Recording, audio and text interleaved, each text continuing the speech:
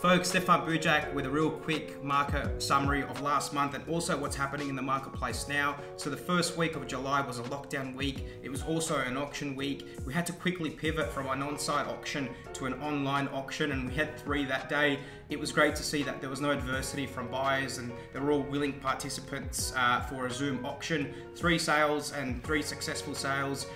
32 Mount Street, Arncliffe was a 3-bedroom home that sold for $1.861 million. We had a 2-bedroom townhouse in Arncliffe sell for $1 million on the button, and a duplex site in Bexley selling for $2.2 million. We haven't done the research, but we're sure that's some sort of record in Bexley and certainly St George for a duplex site.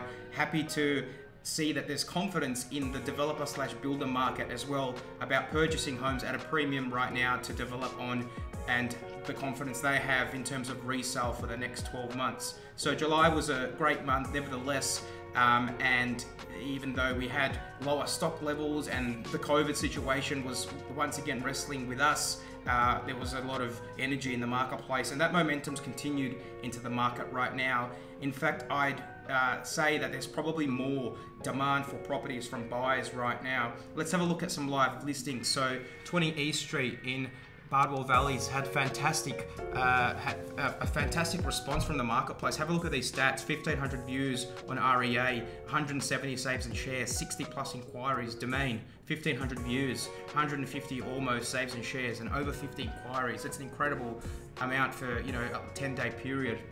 21 Dove Street's another property we're selling in Arncliffe. Thanks to both clients, by the way, for the opportunity. So 1,500 views, 107 plus saves and shares, almost 30 inquiries. Have a look at the Domain report: 3,000 plus views, 150 almost saves and shares, and almost 50 inquiries. Now, what does that all mean? Well, it means that the marketplace is full of inquiry, which means it's full of buyers, which means it's full of premium prices. We're finding, and I feel this is one of the biggest drivers right now, we're finding that buyers are a bit worried having to reapply for finance. It might be that there's a race against time for a lot of them to purchase a home before their pre-approval lapses. I don't know about you, but I wouldn't want to be applying for a loan whilst this whole COVID situation is going on, because banks are being a little bit more cautious now naturally. So we're finding that for a lot of these buyers, they're wanting to purchase something really soon. They might have 1, 2 or 3 weeks left of their pre-approval. This is what's driving the prices up again, I feel, in the market, along with low stock levels. Now, if you're a savvy owner and you've been considering selling, it might be time to start thinking about selling now. Even though you kind of open homes or online auctions, you've got a vast array and a huge number of buyers inquiring on homes and looking to purchase pretty urgently.